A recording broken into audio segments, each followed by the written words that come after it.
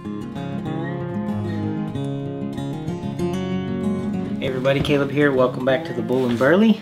Thank you for joining me again today. We're going to do a little something different today. I'm going to talk about pipes today. Instead of tobacco, pipes. Behold my pipes. Something different today, and the angle is going to be a little different because I'm trying to get in here and show some more detail. Hanging out today with a little bit of Savinelli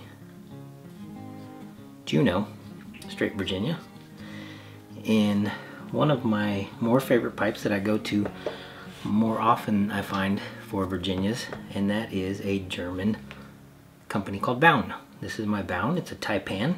This is one of my pipes I bought early on, and it's really turned into a great Virginia pipe. Now, I'll start this off with saying I started making pipes before I started collecting pipes, because I made pipes for a little while, not long, before I ever smoked one. Man, I'm whistling good on this one. So it seemed prudent to me, if I was going to make pipes, to research what makes a good pipe and what makes a good pipe smoke well. So I did that by picking up some factory ones and picking up some tobacco, trying it out for myself. First couple of pipes I made from a kit, like a pre-drilled block that it had a stem attached, that it wasn't shaped but just attached to it, so I had to do all the shaping basically. And I tried it out and I liked it. I was like, okay, this is pretty cool, I could do this. So I started making pipes, and I really enjoyed the process of making them, and I also enjoyed smoking them, come to find out. So let me go through kind of my genesis as a pipe collector. I started out making them, like I said. This was one of my early ones. This is a it's like a wizard pipe, you know. I just wanted to make myself kind of like a quintessential Gandalf pipe, and the only thing I really smoke in that is Old Toby. That is my Old Toby pipe. So it's just briar and acrylic, tortoiseshell acrylic, really nice. Second or third down the list, I made this one. It was kind of a fun shape. It's called a Nordesian. I wanted to try out. The briar had some, you know, sand pits in it, so it wasn't sellable, you know, but it's actually turned out to be a really good Virginia smoking pipe. So it's kind of got a tall, thin bowl. I think it's 19 or 18 millimeters. And this one is as well, I think an 18 or 19 millimeter tall, thin bowl. It's really good for aromatics. So those are some of my early ones. And then I started developing more as I kind of developed a process for actually, stand by.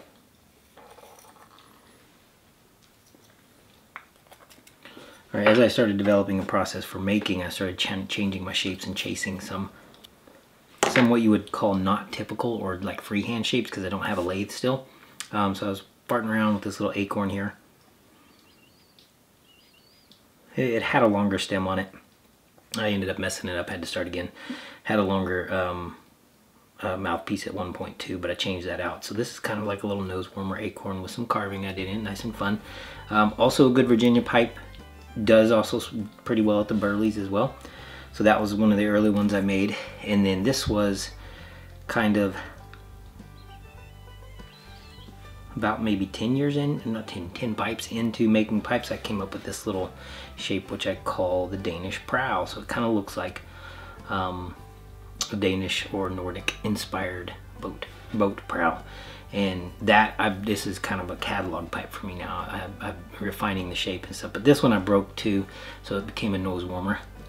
And again, that's my general all around. I use that for burleys and stuff like that. So those are mine, and a lot of my design or ideology behind pipe making was inspired by what I saw people making, yes, but also like some of the more traditional styles that I saw out there. And as a new person, I wish I would had kind of been introduced more thoroughly to pipes, or researched it a little bit more. All right, so without rambling too much about that, that's kind of my early attempts at pipe making. But my actual collection, so not everybody's going into this to be a pipe maker. My collection started with this guy right here. Now this is a Brigham Algonquin 229. It's basically a bent apple. It's a very iconic shape in the Danish typology of pipe styles. So it's a bent apple, really simple shape, but really elegant and kind of iconic in that it's similar to like the prints and stuff like that. I really enjoy this pipe now. It's after 2 years of smoking it, roughly. Had some tobacco left. 2 years of smoking it has turned into a really great pipe for smoking Englishes and Burleys and stuff like that. It has a wider and deeper bowl. It's really good for that. Moving down the line, I actually bought this one pretty early on, the Bound Taipan, and this is a great Virginia pipe for me. It has a taller bowl that's still a little wider. I think it's 19 millimeters, and it's one I reach for pretty often when I'm going for a straight Virginia. The Virginia Periques, I tend to go for a skinnier, taller bowl, and I wish somebody had told me, you know, I wish I had known that better going into it, how, because the Virginia Periques are a little spicier, a little tangier. So slowing that down in a taller, thinner bowl, kind of concentrating your air, you're not getting big gaping mouthfuls of air as much, helps to kind of tame down some of the heat you get off of that. After that, I went to, I've got some cobs I picked up along the way. The cobs, I don't really, they're just kind of, they're not my favorite. I'll get my, actually forgot a few of them. This one was a Lorenzetti, my wife bought me, another bent Rhodesian. Really good burley pipe, a really good English pipe. Works really good with that, just a slight bend in it so you don't get too much moisture off of them. I don't really love cobs, but two of them that I have enjoyed. This is a Shire Cobbett from Missouri Meerschaum. This one's a really great aromatic, and Virginia or any of the tobaccos that tend to smoke a little hotter, that Churchwarden or Demi Churchwarden really kind of helps with that. I find that it's more pleasurable that way. Standard cob drill, you know, which is, you know, basically what, 3/4, close to that. This is the Town Cobbler, Cornhill and Deal Town Cobbler from Missouri Meerschaum. This is also a really good aromatic and burley pipe. So those are my two. Cobs that I enjoy the most. I have some others, but I don't smoke them as often, and usually they're there for burleys or aromatics. All right, moving down the line, I got myself this year, I actually got my first Peterson, which is getting a little beat up because I keep dropping stuff on it. A Peterson 03 bent apple with the copper accents. This is a really good, it's kind of shallower bowl, but it does good with burleys and aromatics. It's a good hanger, you know, it hangs really well. So if you believe in the, if you are in the pipe community and have been for a while, you kind of hear a lot of talk about different bowl sizes may smoke different types of tobacco better than others, and or you know, you have to have X and such a bowl type and size and style for X and such tobacco to work really good. I haven't found that to be true because I've smoked pretty much all the different types of tobacco across the whole gamut of my pipe catalog, and some of them do seem to be more enjoyable in different types of pipes, but I can still get a good smoke out of just about all of my pipes with just about any tobacco. The one thing I have noticed is ghosting. Like if I have a tobacco that ghosts really well, then this little Lorenzetti, that's my ghosting pipe. If I'm gonna smoke something that's like heavy, a lot of Kia or something like that, I go to that one, because that way I know that that's the only one that's really ghosted bad. Maybe this guy might be a little bit too with the aromatics. But my Peterson, that was this year's acquisition. That turned out to be, that was kind of a gift to myself for Christmas, and I really am enjoying this pipe. This is a great feeling pipe. It's a great looking, really good quality Peterson, you know, marquee that's been around a long time. More recently than that, at actual Christmas, my wife got me a Bing's Favorite from Salvinelli, and that, I'm really starting to love this thing. This is probably, between this and my Bound, these two I probably grab more than anything. I reach towards them more than anything. So this one being kind of a longer stem, yeah, semi bent, so almost fully straight. I have noticed it does smoke the Virginias a little cooler. It's got a tall pot in it, a really tall pot, not super wide. It's an 18 and a half, maybe 19 millimeter, but it's really tall, and it does get a little, it's got thinner walls, so it kind of gets a little bit hotter, but it's really comfortable pipe. It smokes the Virginias beautifully. It's kind of like just an effortless pipe. It's very lightweight. It's the lightest of all the ones I have. That sweet Virginia smell. All right, so yeah, so back to the Savinelli. This is a Bing's favorite because it was similar in style to what Bing Crosby smoked a lot. Really well made pipe overall for a simple, inexpensive pipe. Not one of their more expensive in the marquee. Very lightweight. It's an easy clencher. You can hang it off your mouth while you're, I feel like Norman Rockwell with this one because you're just like painting away. It's out of the way, brings the smoke away from your face. So if you're concentrating and looking at your artwork or whatever, it's not right up in your face. I've only recently started using the softy bits because I do clench a lot and I do like them overall. And that brings me lastly to the Falcon. This is my first Falcon. I have only had a few bowls for this one. I like the lightweightness. I like the versatility of the bowls, like bowl designs you can pop off, you know. I like how easy it is to clean. And I like, it's easy to clean. It's a little different than the Briar. It's a little bit more maintenance as far as how many pieces you got, because you got to, you know, clip a little ring of your, you can buy the rings from Falcon, or you can just clip a little ring of a pipe filter and then, or a pipe cleaner, and wrap it around the bottom of the bowl there to keep the moisture out. And it works really well for that. I've noticed it does smoke very cool all the way down to the bottom. So I do enjoy the Falcon. I haven't had a lot of experience with it yet. It's on my rotation now, and so far it's been good. I mean, the bowls aren't super deep. It's not a super big bowl. It's about a 20mm bowl, but it's only, you know, maybe just over ½ an inch deep, so it's not a long smoke. But this is a good traveler. I could see this being a good travel or put in your pocket type of pipe, when you don't have to worry about breaking it or whatever. The plastic stem here, mouthpiece, is a little bit thinner than a regular pipe cleaner. It's a little too small to get a regular pipe cleaner in, which is kind of an annoyance, but it's not the end of the world. You can get the thin ones for it from Falcon. I find that kind of annoying. That's the only annoyance I had with it. Other than that, I mean, it hangs really well. I like that it's got texture on the mouthpiece, the bit. It's got texture for your teeth. I think that's a really good design. It kind of helps give you some reference point to clench. Hangs really well, easy to clean, and it smokes really cool. With anything I've put in it so far, which I can't remember what they are, just kind of random grab bag stuff that I do every day. Probably Haunted Bookshop's one of them, maybe some vapor Elizabethan or something like that. But that's my pipe collection overall. I have some odds and ends kicking around, just like random cobs and shop stuff, but nothing worth looking at.